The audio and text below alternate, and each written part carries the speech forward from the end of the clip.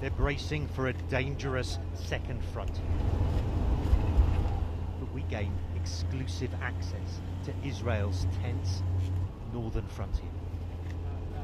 Well, the Israeli army have now sealed off as a security zone some of the areas close to the Lebanese border because of the threat being posed, but they're taking us now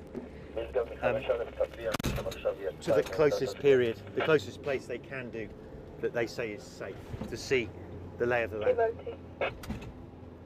And that land is hostile. None of the Israeli soldiers here wanted their faces shown to hide their identities from Hezbollah, the powerful Lebanese militia with a vast arsenal trained on these positions from across the border. We're ready. If they choose to come, they'll make a huge mistake. War with Hezbollah would be brutal, said this senior Israeli commander, who asked not to be identified. But it is now also necessary, he told me. Do you believe there will be a second front open here, or are you hopeful still that Hezbollah will stay out of this war? I hope there will be another front. We need to destroy Hezbollah. You hope there will be another front? Yes. You want the war? Yes. Why? What Hamas did in Gaza, it didn't come from nowhere. It came from Hezbollah, it came from Iran. And in order for us to stop what happened from Hamas, we need to stop them also. All right, well, this is as close as the Israeli military say we can go. Just across there is territory of Lebanon controlled by Hezbollah, the Lebanese militia.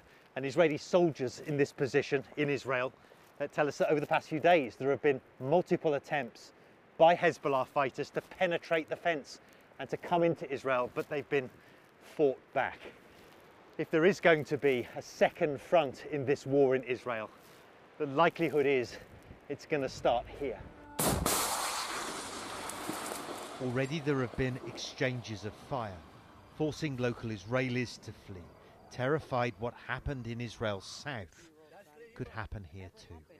A terrorist attack at this scale has never happened, and I'm scared that I live on the border. What's to stop them from doing it here? And I want to be strong and I want to come back and live here, but I need to think about my kids first. Back from the border, Israel is bolstering its forces with some of the 360,000 troops mobilized after the Hamas attacks last week.